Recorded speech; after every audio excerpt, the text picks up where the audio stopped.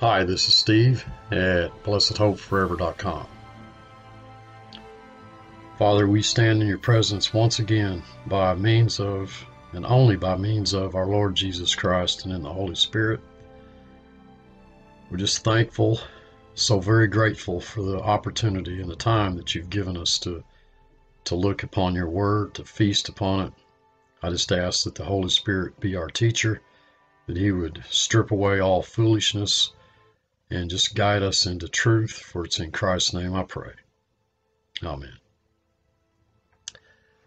In this series of videos, we're studying together in the epistle to the Romans, verse by verse. And in our last study together, we had reached verse 24 of chapter 4. Romans chapter 4, verse 24. The Holy Spirit has given us a marvelous revelation of the holiness of God and the total depravity of man. If you've studied with us along in this series, you know that I've pointed out the fact that this doctrine of total depravity is an absolute truth that is virtually ignored today in the so-called Christian church.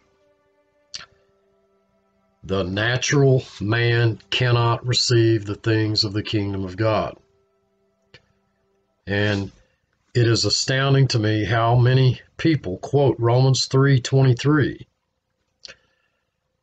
and never realize that it is simply a phrase in the middle of a sentence. What they're saying is just part of a sentence. The righteousness of God is revealed separate from the law, even the righteousness of God, which is by the faithfulness of Jesus Christ unto all and upon all them that believe. All.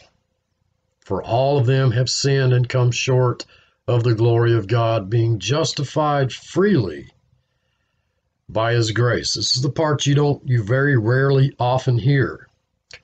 Through the redemption that is in Christ Jesus.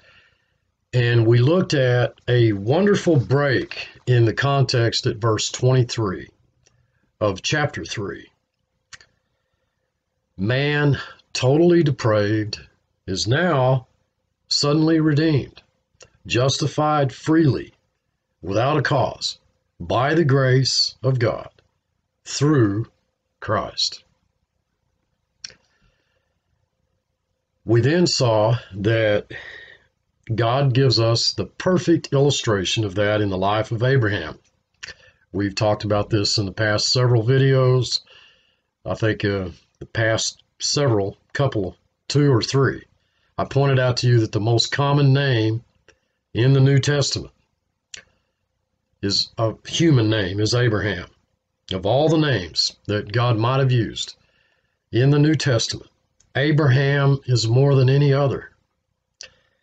And that is astounding when you think about it. And the Holy Spirit uses Abraham as a great illustration of how hard we ought to work to earn God's faith. No, the faithfulness of God. It was God who called Abraham, and he is the father of all who believe.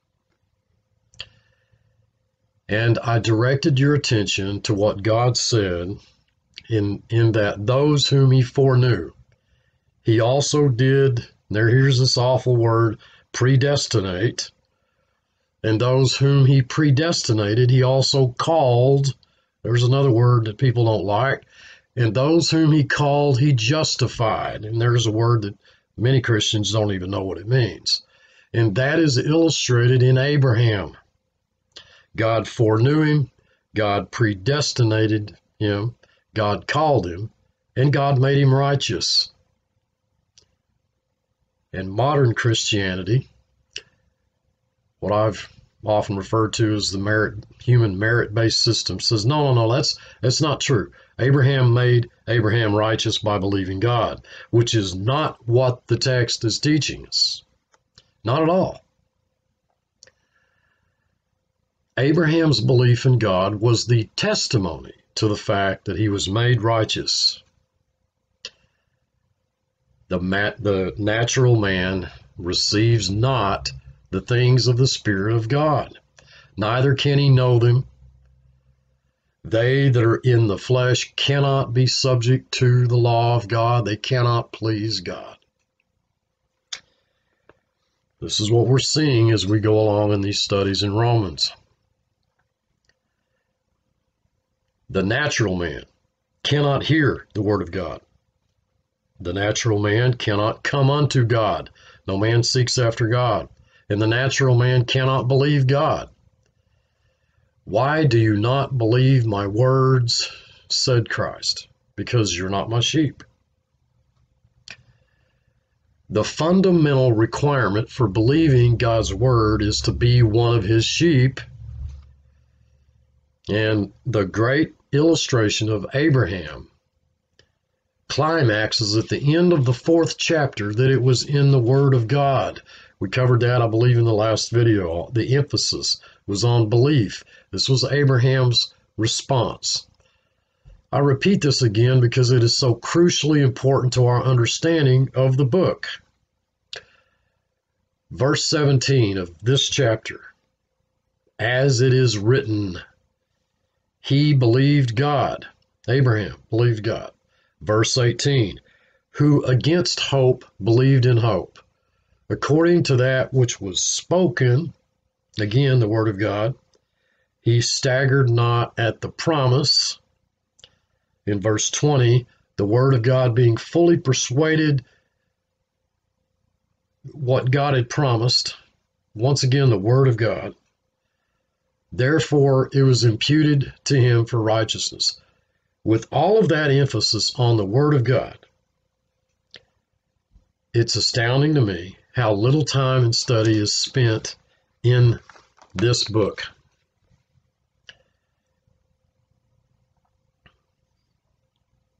I said this before, and I'm going to repeat it again. Folks, you should not go away from these studies saying what I believe or what I believe matters. What is supremely important is what this book says, is what God says. There isn't a single thing in your life, not a thing, that's as important as being able to just hold in your hand this book. And I'm certain that if an inventory were taken, the Word of God ranks very low in our list of priorities. I don't mind pointing that out. We see too many other things that are more important. And this book, folks, is precious. I pointed out in our last study how that the emphasis was then on Abraham's response after God made him righteous. After, not before, after. That Abraham believed God. We've seen in these studies that what we have been shown is that this is the righteousness of God. It belongs to him.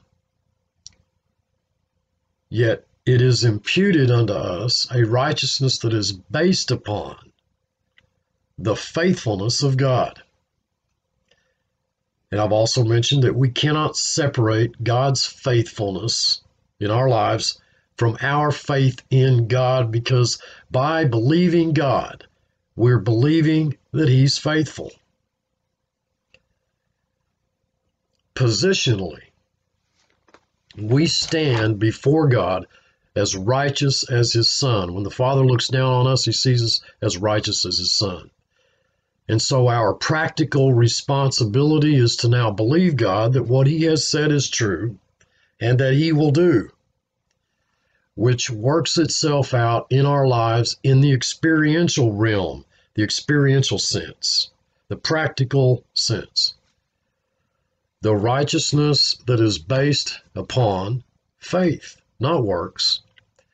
The same principle that was true concerning our justification, our being made righteous, is seen to be the same principle that applies as it concerns our sanctification, our continuance, our spiritual growth, our walk, our growing in grace and knowledge of what? Our own experience, our own efforts, Christ. Just as in the case of Abraham, the grammar clearly points out that it was God who did it. God did it. Abraham did not participate in the action. He did not initiate the action. God did it. It was imputed unto Abraham, unto him, toward righteousness or to righteousness. God made Abraham righteous, not because of anything Abraham did, but because God chose Abraham. God chose him. Oh, that's wrong, you say. No, it's not, because Abraham was God's child. You see the same thing in the Gospels. When Christ comes to the pool of Bethesda, that great crowd there that was waiting to get into the troubled waters. And Jesus said to one man, "Rise, take up your bed and walk." One man he singled out. Nowadays they'd say that's discrimination. And that was because he was God's child. The entire thread of God's word is his sovereign choice. And modern Christianity has a tremendously negative reaction. It's almost like you stuck them with a cattle prod to the clear statement of Scripture that God chooses man. I mean, we're talking about God here. And I've pointed out that it does so because it refuses to accept the truth of man's total depravity.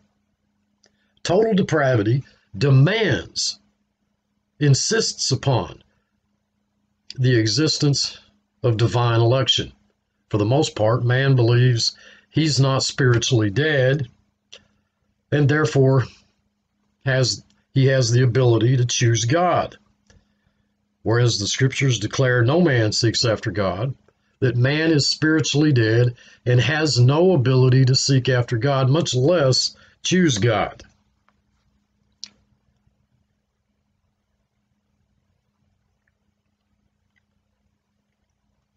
There's not a word about any of the unfaithfulness in Abraham's life. Not a single word. God saw Abraham as righteous because he made him righteous. And God sees us as righteous because, and only because, he made us righteous. Therefore, we have peace with God. What kind of good news do you want that God has nothing against you? We're reading in our text, this was not written for his sake alone. It was written for us. We were in the mind of God before time began. No, it wasn't written for everybody. One of the things that seems to make people the maddest is how dogmatic and how elective God is. There are sheep and there are goats. There are wheat and there are tare. And there's they and us. It was written for us. It wasn't written for them. It was written for us. If we jump ahead to the first verse of chapter 5 for just a moment. Therefore, being justified by faith, we have peace with God. The opposite of that is that those who aren't justified are at war with God. The they are at war with God. The us are at peace with God. It was written for us. Now, if you have the Authorized Version, to whom it shall be imputed, if we believe on him that raised up Jesus our Lord from the dead, And once again, the conclusion is that all of this depends on us. And that, of course, is most of modern Christianity. It depends on what you do. But that is not biblical.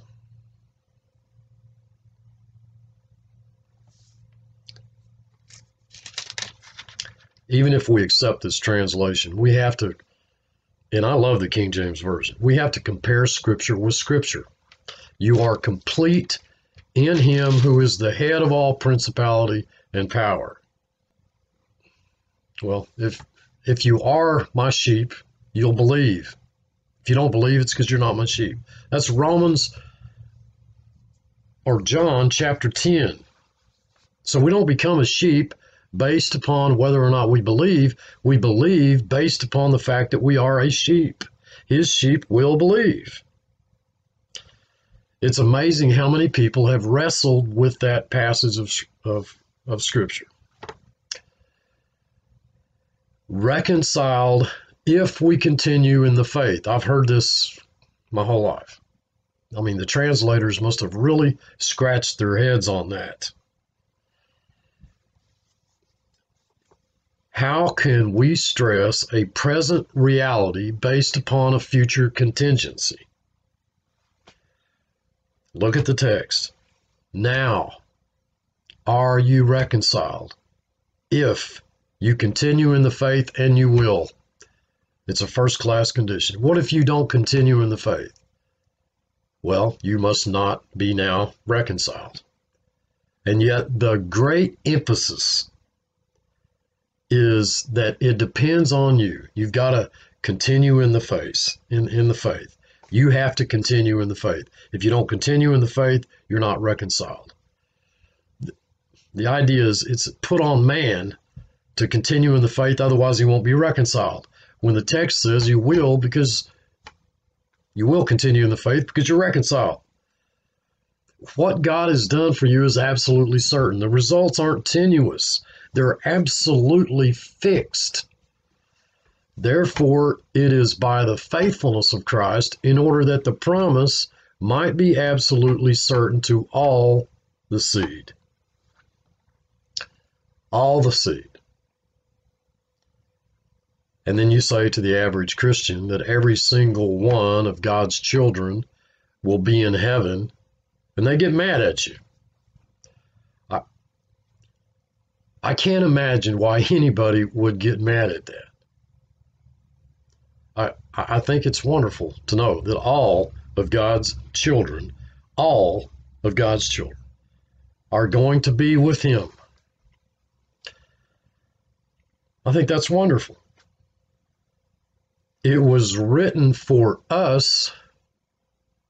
Now that Bible verse says, I'll translate it the best I can, but it's written for us also, to whom it is destined to be imputed. That's what the word there in the original text, destined. Those of us who believe on Him that raised up Jesus our Lord from the dead. There is no conditional clause in verse 24. The four conditional clauses in the Greek, first, second, third, and fourth. None of those there. None of those are there. There is not a conditional clause in verse 24. Those whom it is destined to be imputed, those believing. That's a present participle. Those believing on Him that raised up Jesus our Lord from the dead. Think about the grammar for a moment, because it's going to be important. We're going to look at two participles. Here's a present participle in verse 1 of chapter 5. It's an aorist passive participle. The present participle is concurrent with the main verb. So, the believing and the imputing are simultaneous. When God makes one righteous, he's a believer. If one were not a believer, could he believe?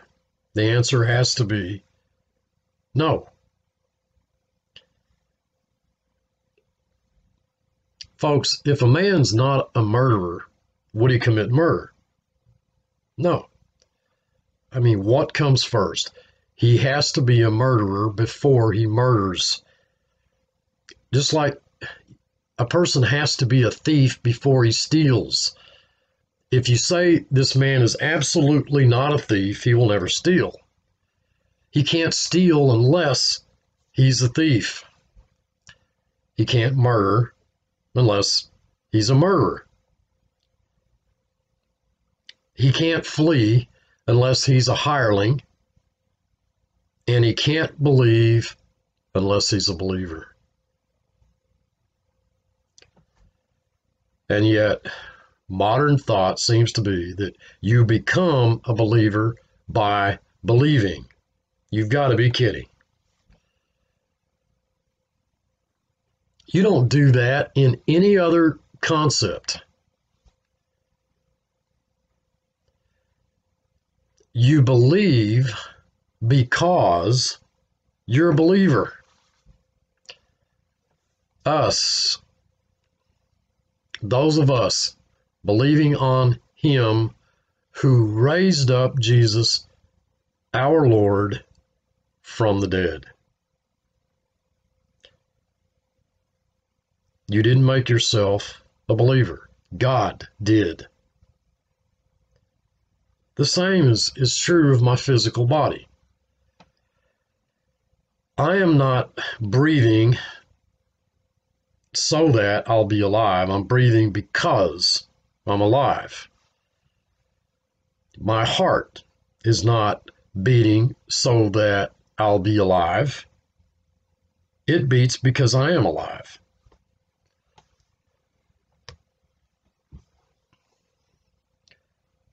What I'm trying to explain to you is that you're part of the us, and you're part of the us before the beginning of time.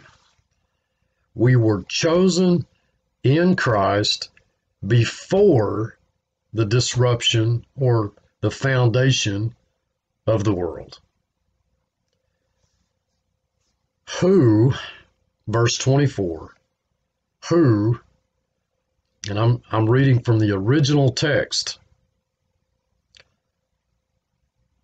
but also on account of us, it is intended to be credited to those believing on the one, that is God, having raised Jesus, the Lord of us, out from, the word's ek there in the Greek, out from the dead. It's nothing whatsoever conditional seen in the original text. Even when we compare translations, and I know that most of you, it's easy for you to do that, we see that many of them, these other translations, are in agreement with the fact that there is no condition to be found there, which is entirely consistent with the rest of Scripture, the analogy of Scripture. Verse 25, Jesus, our Lord, was delivered. It's an aorist passive. He was delivered for our offenses. For our offense. The Greek word is dia, because of our offenses. You have to stop and think about that for a moment. Christ did not come and willingly die in our place to put sand in Satan's mouth. He came and he died because of dia, our offenses. Now, I've got to tell you, I was thinking of this the other day. I know it says 4 in the Authorized Version. If I was to say to you, I'm going home now, uh, because my work here is done, you wouldn't think that's strange. But if I said, I'm going home now, for my work is done, well, you'd think that's a little odd. You'd say, well, Steve, people don't really talk like that anymore. And that's exactly why you see for in the text. It makes much more sense for me to say, and I'm not just making this up. I mean, if you look at the word dia in the original text, which is where you see the word for, the word is dia, you'll see that it means on account of, because of. But the King James, the translators, I guess, and I'm assuming that it's because of it is the King James. This is how they talked. They would have said, I'm going home now, for I am through working. Are you following what I'm saying here? Through Adam. Through Adam. I mean, this is for a fact we know. Through Adam, sin entered the world system, and death through sin. So death passed upon all men. That was God's judgment. It's astounding to me how many sermons I hear that God commands you to do something. Therefore, because he commands you to do something, therefore you're able to do it. Look at the Ten Commandments. Are you suggesting to me that Israel was able to keep all of the commandments that God gave them, to love the Lord their God with all their heart and their mind and all their strength, and their neighbor as themselves? Not only could they not love God that way, there's no way that they can love their neighbor that way. No way. No way could they have kept the law. Here's my point. Does God, folks, does God have the right to demand something that you can't do? Well, you take that up with him. I think he absolutely has the right to do that. Why is a person responsible? Because someone holds them responsible. That's all. Ability doesn't have one thing to do with responsibility. Not a bit. The only reason that you have or I have any responsibility at all is because someone holds us responsible. If there was not a lawgiver holding you responsible, well, you can get in your vehicle and you can drive any speed limit you want. You are only responsible to God because he holds you responsible. He was delivered for our offenses, or because of our offenses. There wasn't one of us that wasn't guilty. There wasn't one of us who could say that they sinned not. And it was our offenses that caused him to be delivered. And he was raised again. And again, it's dia, because of our being made righteous. It seems to me that we are treading on very holy ground. This last Easter, I'm sure there were like some 10,000 sermons preached on Christ revealing his manhood when he shrunk from the cross, that he prayed that if it be possible, he'd get out of dying on that cross. Never prayed such a thing. If Christ prayed that which he knew not to be the Father's will, then he sinned.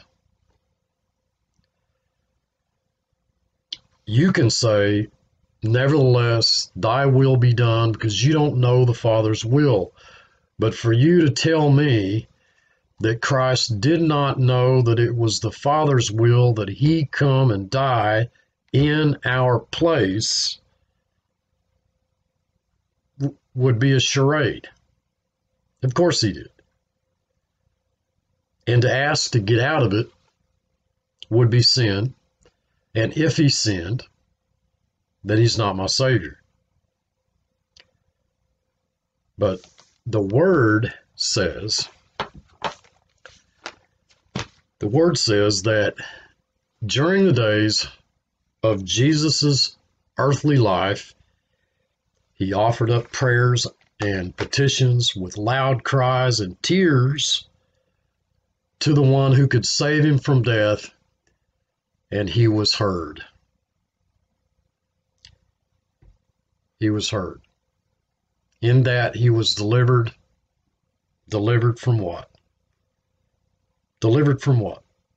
He who knew no sin was made to be sin for us, that we might be made the righteousness of God in him. Verse 25. Now, verse 25, look at your text. Verse 25. Who was delivered for or because of our offenses and was raised again because of our justification. It's crucially important that Jesus Christ, folks, became my kinsman. It is crucially important that he paid the price that I could not pay. And it is crucially important that he rose from the dead. He was delivered because of or on account of my sin. The price that he paid made me righteous. Get that? The price he paid made me righteous, and because that price was sufficient, he rose from the dead. If he hadn't risen from the dead, well, that's tantamount to saying the price paid was inefficient. And it was because of or on account of our justification, he was raised from the dead.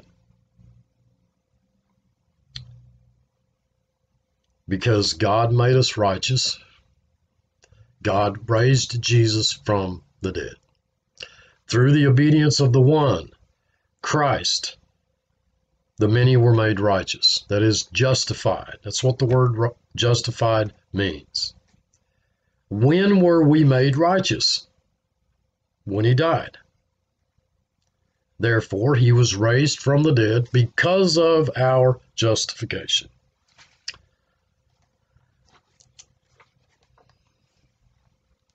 Sin and righteousness, we're looking at the two opposite extremes. There are two words that every single Christian I know of or aware of. Yet it burdens me as to why Christians are not leaving church on Sunday morning, not leaving a Sunday morning church service, having heard two things. The sin issue has forever been settled through the death of Christ, and God raised Jesus from the dead because through his obedience to the cross, we were made righteous. That, in fact, God calls us saints. So, sin issue settled, God calls us saints. He's declared us saints. He's made us righteous. How often do you hear that? Modern Christianity has strayed far off course from the truth of this book. It's lost its moral compass. It's adrift on the Sea of Galatia. Now, by that I mean it's fully embraced the Galatian error, which is justification by works of the law. If it does speak about grace, It'll turn right around and contradict itself. It'll turn right around and it'll place the believer back under law as a principle of life, a rule of life. It attempts to reconcile the two, to merge the two. Grace and law. Mix the two. Just put them in a blender and mix them up. It'll be just fine. As if there's some place for both within the Christian's life, when this book says that we have died to the law in order that we might bear fruit unto God.